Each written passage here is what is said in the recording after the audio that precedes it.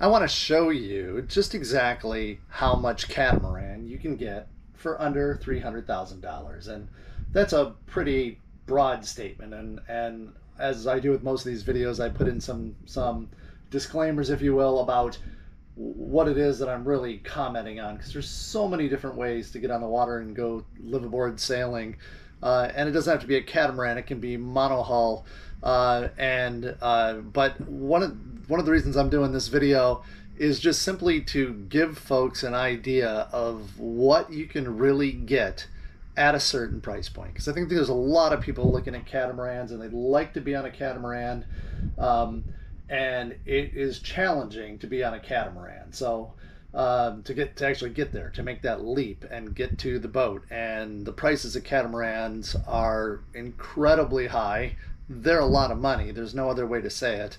And when you start getting more economical catamarans, then you start running into, or can run into, some pretty significant problems with the boats. So when I was looking, and my wife we were both looking, it was very difficult for us to gauge whether it was even possible. And the reason that we're doing this video is that I really want to show folks, here is a real transaction, something that went down in the real world in recent time, about how much money got paid, what you got in return, what the quality of the boat is, and not just from the sales pitch point of view where you get the video from the broker showing you all the great things about the boat. I'm actually, and that's not what this is, we're not going to be like fluffing this boat and saying, oh, look what a great vessel we got, it's amazing, we got this amazing buy. The simple truth is we didn't get the boat that we wanted. And there are a lot of things that are not great about this boat. There's a lot of things that are good about this boat, but right up front in the beginning, I'm going to cover the ugly things about this boat that were the biggest question marks that we had. But in the end, we knew we were just going to have to deal with and get after. You know, they were okay enough that we could still go and get on our trip, but we know that at some point they're going to have to be addressed, and I'm going to put those right at the front of the video. Make sure you stick around to the last part of the video so you see the really good things about the boat, because there's a lot of good about this boat too, including just simply the fact that it got us here. We're out here, we're actually doing it as I sit recording this on the west end of New Providence Island in the Bahamas, which is where Nassau is. So before we get going on the details, if you could like and subscribe, help us on our journey. We're underway. We'd like to keep this going, and we'd like to keep bringing these honest messages to you. The boat that we really wanted was a Royal Cape Majestic 53, and it was a lot more money than what we ended up buying this boat for. And we did a profile, another video for the Royal Cape Majestic 53 that you can look at, where we take you on another realistic boat tour when we were shopping for it. Not the broker's view, the seller's view, but showing you the good things and the bad things about the boat. But we thought that that was going to be the boat that we wanted. We could get financed for it. We had the budget for it. Well, I shouldn't say we could get financed, because we actually, in the end, did not get finance for the boat. And that was a big story that people have seemed to like hearing and learning about too, is we published a video about the ugly truths of financing a Bluewater catamaran. And it is ugly, and we were ultimately denied, as you'll find out in the video if you go watch that video, if you haven't watched it already. And so as a result, we had to adjust our plan. We had to, you know, that's, if there's a message, if I'm trying to deliver any message, it's not bragging about, hey, we did it, or look how great our boat is. My message to you is that we all have budgets. Some of us say there's people out there with budgets that are a lot higher than ours, and there are people out there with budgets that are a lot smaller than ours, and they just are what they are, and you adjust to that budget. There are a lot of great boats out there at your budget, and even if it's not a catamaran, if we'd found out that we could not get a reasonable catamaran for an amount of money that we could pay cash for, we would have shifted our plans and selected a monohull. And because there are some, for the amount of money that you can get for an okay but beat up catamaran, you can get a really good monohull out there in many cases, and not have as much work to do. But as with everything, there are trade-offs. So watch those videos, watch the Royal Cape Majestic 53 review, watch the Ugly Truths About Boat Financing, and that will explain to you how we got where we are today on the boat that we did select, which is a 2005 Leopard 43. And we actually didn't know this until after we bought it. It happens to be, that's the same year and model that Sailing with the Winds got going on their adventure, as they were on a 2005 Leopard 43. Of course, they bought it a lot closer to 2005, so it was a newer boat in much better condition than ours is. And it was also the owner's version, where we have a 4-cabin version. And that's about where the comparisons end between the two boats, because this boat it's the same boat, but in so many ways it's just not the same boat that the Winds were sailing around on, and we're going to get into that right away. This boat was originally listed at $320,000 when we looked at the boat, and our budget was under $300,000, so we weren't looking at it specifically because of that fact. But one of the brokers said, hey, while you're here looking at a different boat, come take a look at this one that's just a little bit outside your range, because I think he had a feeling that they would probably move on price. And he showed us this boat, and we ended up offering $290,000 for the boat, and it was immediately accepted. No haggle, no counter, no anything. We had kind of learned and heard that from our broker that 10%, asking 10% under on a boat, its listing is usually pretty reliable. Asking more gets a little dicey, and sometimes you get folks to walk away. I would go back and recommend, not because I want you to get stuck on price, but just as a good practice, maybe go a little bit deeper on your initial offer when you, in terms of a discount, when you are trying to buy a boat in this price range, and it might get accepted. And then after we did the survey and found things that were that we would want to work on and do, with the consultation of our broker, felt like that we could get it down to $282,000. And once again, that was immediately accepted with no counter, no offer. They took the $282,000. So in retrospect, my guess is we probably could have done better on price, and we would have gotten it for even lower than $282,000, because obviously the seller was either highly motivated and just needed to get out for some reason and didn't want to mess with it, or he knew that there was some significant things that needed some attention on the boat and was glad to be shot of those problems. But I think the reason we're still happy with what we did, and we feel like we got an okay price for the boat, is because we were ready to move. And if I have that message that I want to deliver, is don't let 5-10% of a boat price hold you back from getting on your adventure and getting on the water. Don't get married to an exact boat, so that if you find out that you can't quite reach that goal, that you are saying, well, I just can't do it because it's not going to be exactly the way that I want it. It's not going to be exactly the boat that I want, or the year that I want, or the condition that I want. If you want to be successful in breaking free from the land life and getting out on the water, you have to have some flexibility in your plan and be able to go with what you have, go with what your budget allows. So I think the first thing to cover about the ugly things about this boat was the condition of the heads.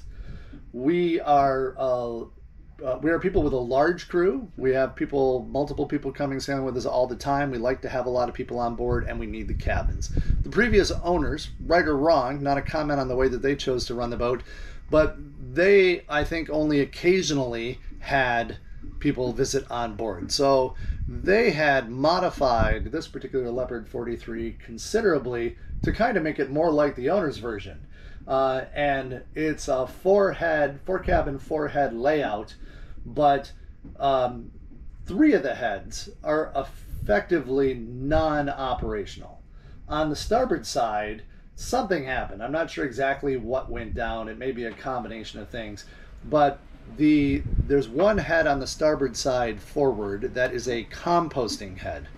And we'll probably do a video on the composting head because the jury is definitely out on whether we like that or not. Surprisingly, I'm the one that's kind of against it, and my wife is sort of for it. She has liked the composting head so far because they really do a good job keeping odor down when maintained properly. And I'm just not as big of a fan of the maintenance that we might have to do to maintain them. But we'll get to that in another video. The aft head is just completely disabled, and even some of the fiberglass structure in the aft head has been removed and rebuilt because the holding tank on the starboard side is just gone. It's not even there anymore. And I have a feeling, because on that the reason that they took that out is that they probably had a tank rupture, is my guess. I don't know this from the previous owners, but I think this because on the port side on the heads, the tank, we couldn't detect any leaks in the edges and the seams, but there are 2 dime-size holes right in the side of the tank. Aluminum tanks, it was a mistake that boat manufacturers, not just Leopard or all kinds of boat manufacturers, put in aluminum holding tanks around this time frame. Because, and the reason it's a mistake is because uric acid is very corrosive to aluminum, and it causes the seams to separate and leak and holes to develop and rust through and things like that. So I'm suspecting that that's what happened, is that they lost the tank to some type of corrosion, and to clean it up and fix the problem and get the tank out, they actually had to disassemble part of the fiberglass on that side of the boat. And then to make matters worse for us now, when we're trying to put things back together, they also seem to cannibalize the water system for the starboard head system and utilize that for air conditioning on the boat, which is a good thing to have. It's great to have the AC on the boat, and we'll cover that too. But what they did was they took the through-hull fitting and the water pumps and strainers for the air conditioning, the seawater for the air conditioning, and redirected that to the AC. And at the moment, there is no through-hull fitting or water pump or strainer if I want to put a plumbed head back into the starboard sides. I'm going to have to take the boat out of the water. We're going to have to put new through-hull fittings in. We're going to have to maybe take apart what they built together so we can fit a new tank in there. It's a pretty massive project. And then on the port side, the tank had the hole in it, and even though they were using the forward starboard head, an electric head on board, the way that they were getting away with using it is that they were just leaving the seacock to the tank open 100% of the time, probably even when they were in harbors and anchorages and things like that, because I think this particular design, the inbound feed to the tank is on the bottom end of the tank, just like the drain is on the bottom end of the tank. Many other design systems will wrap that around and put the inbound feed on the top side of the tank, and the drain in the bottom. But in this case, it helped them deal with the holes, because as long as they left that seacock open, I think the way that they were getting away with using it is that the level of the fluid in the tank could never build very high, and it would just drain out into the ocean as soon as they used it. So the holes in the tank really weren't causing them any type of a functional problem. But we're going to see if we can get that straightened out with some JB Weld and move forward. But they also took out the aft head entirely. They were big on storage space, and they had this, when we shopped for the boat, it was like packed full of all kinds of extra gear, because their mentality was not to accommodate people, it was to accommodate stuff and carry it on board. And that's fine. Everybody has their own ways of they want to spend their time in their boat and what they want to do. But because theirs was quite a bit different than the way that we would like to do it, that's probably the most ugly thing that we have about this boat that we're going to have to get over and find a way to work with. And we're working on that right now. Probably the next most ugly thing is the engines. The engines were not well maintained, but they are good Cummins diesel engines. So They run, and they've been running very, very well, but there have been a lot of little problems about the engines that we have to deal with, including on the instrument panel. This has to do with the alternator. I think we got some alternator problems that I've kind of fixed, but not necessarily ABYC standards. And the gauges for the engines aren't fully functional. They're not getting the information. So one of them is we have no idea what the engine hours on these particular engines are. And just based on the number of years the boat's been in service, we can kind of get an estimate that it's probably around $6,000 or $7,000 hours on the engines. So we probably have an engine rebuild, a repower coming in the next 3 to 5 years is something that we know that we're going to have to plan for on this boat. Something else that comes with a boat of this age and at this price point is that there's some significant hull damage to the boat. And the boat is a dry boat. We did notice that on the inside, and that's one of the reasons we picked it, is that there is not signs of really very much water getting to the inside of the boat, and that gave us a lot of confidence there.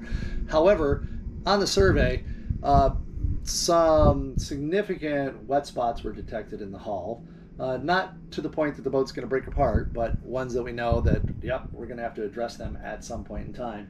And they have clearly had some work done to the prows of each hull, have been rebuilt, probably because they were getting soft and they spent a lot of time on anchor, and they needed to strengthen those up so that the anchor points would, for the bridle is what I'm referring to, would hold solidly. But on the aft end, not as much. There's by the cleats, the cleats are a little soft and non-functional. Well, they're functional, but they're not behaving quite like they should. And there's some water in the hull but it's all above the water line. There was no significant wetness detected below the water line, which was encouraging to us. So that was certainly something that was not really great about this boat. But those are really the ugly things right there, are those things that I just kind of listed off. And then because it's a boat of the year 2005, there are some things that just aren't great. They're expected wear and tear. Many of the screens and shades that are built over the hatches have, just through use, been kind of twisted and bent, and the shades and screens aren't recoiling properly, and they're going to have to get replaced. The propane oven and cooktop, the cooktop works just fine. The oven we tried to bake some stuff in it, not very useful. Can't get a high temperature in the oven, and I don't think that's terribly uncommon for marine cooking systems of this age. But that wasn't great. They modified, again, for storage, the aft bunks. And we want to put people in there. But on the starboard side, they built a shelving unit that they just piled a bunch of stuff into and cut the bunk cushions down to something that would accommodate a very small person, but not a full-grown adult. And I'm going to have to kind of undo some of that, and we're going to have to rebuild the cushions so we can put people back there. On the port side, they've got full cushions, but they kind of customized they wanted to carry a lot of freezers and like portable Dometic freezers, which actually have been kind of nice to have on board. However, they use the aft cabin to store them. So once again, we could put a very small person in there, but not a full-size person. So we're going to be looking to find new homes for the freezers and do some rewiring by taking those freezers and probably moving them into some V-berth spaces, which it's kind of an oddity with the Leopard design. I'm not 100% certain what they had in mind with this space usage. It is a V-berth. You could put a human in there. It's not much ventilation. There's just one little porthole. There's no room for anything other than a body if you were going to try to sleep in it. So we're never going to put people in those spaces. I think after with a little bit of rewiring, they're going to be the new homes of the freezers that are in the port aft cabins, so we can open up that space for people to come stay with us.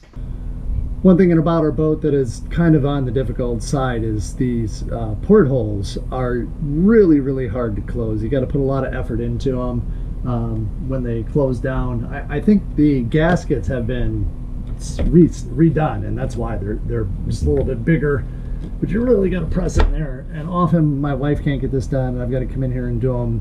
A lot of pressure, but on the upside they're dry, they don't leak. And one of the things that I like about the Leopard very much over the Lagoon in the 2000s era, 2005 is this year again, is that it's a small thing, but it's a big thing. Leopard chose to use appropriate material in spots that are likely going to get wet.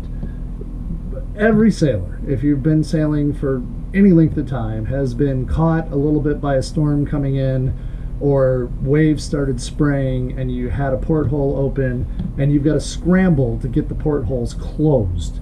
But invariably you're a little late and water gets in. This surface right below these portholes is gonna get wet.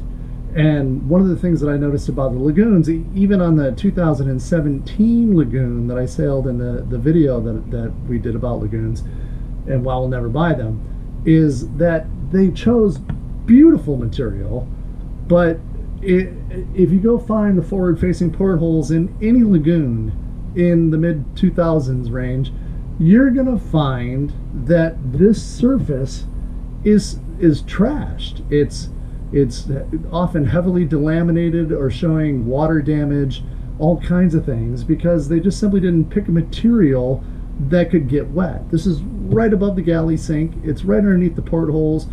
People are going to put dishes up here that are wet. They're going to drip. Water's going to come in through the portholes. And this material, it shows there are some water stains and things on the material. And it has gotten wet. But 18 years later, I don't feel this has been refitted in any way. 18 years later, every bit of this surface is still sound and performing its core function. It's not delaminating, it's not coming apart. And that's just simply because Robertson and Kane, or whomever in the organization made the decision, chose to pick a material for this area that could withstand a little bit of water. The other things like the floor for me is just tired. It's functional. We have one place where there's a board that's kind of delaminated a little bit, that sponges when you step on it. Otherwise, the boards are really, really solid, and you can walk on them. They're just worn. They're just looking tired, and that bothers me. It's odd how different things bother different people. That one kind of gets to me a little bit, and the Corian countertops are in decent shape, but I think they could be kind of renewed and easy enough to do. What bothers my wife is the way that some of the joints come together. And on a boat this side, you will find, you look at the caulking of the way surfaces come together, and it's starting to dry and crack and separate. And spots in the headliner are starting to sag, and things are kind of coming apart, and you're getting gaps here and there. Those are the things that really kind of bother her more. But these are all things that are very typical of an 18-year-old boat, and just kind of come along with the landscape. So those are things that are not great about the boat, but they're okay, and it's just kind of things that I think with any 2005 boat, you're going to get some of that, and you just, in different services, whatever the case is, it's really just kind of avoidable. But there's a lot of things that were really, really good about this boat. One of the things is it's a Leopard, and Leopards, especially of this era, have a very, very good retail value. Their name brand is maybe a better way to say that. I think it's probably safe to say that for the mid-2000s, 2005 timeframe, Leopard was one of the top 3 manufacturing brands of catamarans known globally. Probably Leopard, Fontaine Pajot, and of course lagoons. Lagoons are still very popular, but not with us. We much prefer being on the Leopard, and the Leopard's just, you know, so a Leopard's a good solid sailing catamaran, and this boat sails well. It really does. It's got not new sails, but newer within a few years, and they're in good shape. They're not stretched out. The standing rigging is newer, within a couple years old, so we've got good life on that, and the chain plates are well bedded and not have any softness around the chain plates, so we've got every confidence in the every bit of confidence in the rigging holding up and doing what we wanted to do. We know that we're gonna have to replace some of the running rigging. Is a little dried and getting brittle, so some of the running rigging is going to have to get done within the next couple of years. Aside from the brand, and it's got a great sailing, it's a great sailing boat. Another amazing thing about this boat is that they really invested some money into the solar system and the power system, electrical power. And underneath the bench in the cockpit, we have 4 300 amp hour lithium batteries. So that's 1200 amp hours of battery power, and we have 1050 watts total of solar power coming off of the array that's on top of the dinghy davits at the back of the boat. And you know, that helps us live independently, even with the freezers running. So those freezers that we said are kind of that we kind of like, they're the biggest assault on our energy, I feel. And even with them running, when we run them all, we are a little energy negative. If we shut them off, then the boat can run energy positive. So it just kind of depends on what we're doing about managing that. And they did send along a good portable generator that if we have cloudy days where we're starting to lose on the energy, we can fire up the generator and connect it into the shore power system and actually charge the batteries back up with that source as well. There's no built-in generator into this boat, so there's using a portable Honda kind of quiet generator, put it out in the sugar scoop, hook it up to the power cord, and that's our way to work around not having a generator on board. So the electricity is a really, really good thing about this boat. Those batteries, that 1200 amp hours of the batteries, that's over $10,000 worth of batteries right there, just inside that that seat right there. So that was great to see. The boat has a built-in Spectra water maker that produces about 7 to 8 gallons per hour, and that's been very handy to keep our water tanks topped off as we run around the Bahamas without really good access to fresh water. The navigation equipment, the electronics, all working really, really well, very reliable, so we can get up and get around and do what we need to do there. The autopilot is working as built, you know, it's doing exactly what it should. One thing that's kind of annoying about the way they put things together is next to, on the starboard side where the main halyard is run and next to the helm, they put in a power winch. And just a little bit of a design afterthought there is that the mistake. The winch was installed, the motor for the winch was installed too close to the fluxgate compass for the autopilot. So when if you have the autopilot running and you power the winch, the electromagnetic field generated by the motor in the winch starts screwing with the compass in the autopilot, and it will start to radically swing 40 to 50 degrees to starboard when you start running the autopilot winch. So those are some of the idiosyncrasies that come along with getting a boat like this. But otherwise, great electronics. The cushions are in really good shape throughout, and I think they did some replace some cushions and kind of did some things to get ready to sell the boat. The cushions in the aft cabin, not because they're in poor shape, but just because they cut them down to work with storing all the gear in the freezers. They're in good shape, but not the cushions that we want. We got a little bit of work to do there. The AC runs fine. I've got to investigate a little bit of a power problem, and I had to get in and clean out some barnacles that were restricting the water flow on the intake for the AC. But we have run the AC off the generator and off the dock power and shore power, and it really does a very acceptable job cooling off the boat.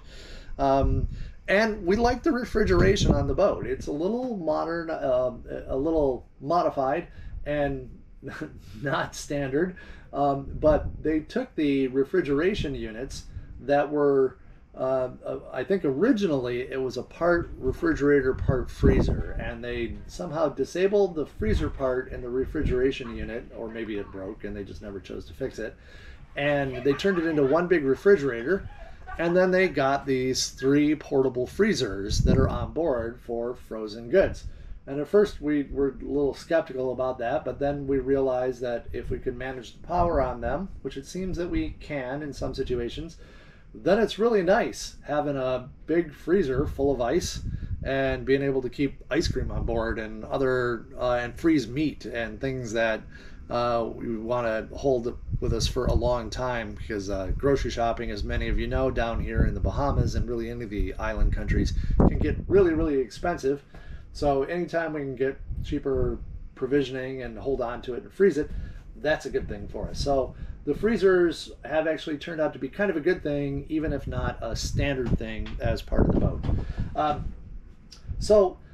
Just to kind of wrap up, this is what you get for less than $300,000 on a boat.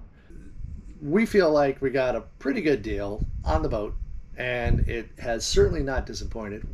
The greatest thing about this boat is that we are doing it. We are out here on the water, underway, visiting places, spending our time here instead of spending our time on land working and living the rat race, as we all like to call it. We have successfully broken free mostly. We've still got a few ties that we're working with, but we're getting a lot closer to being out and living the dream, living the goal that we're after, which is to get on the boat full time and start sailing around the world. And I hope that you can find a path to come join us, and we'll see you out here on the open water sometime soon.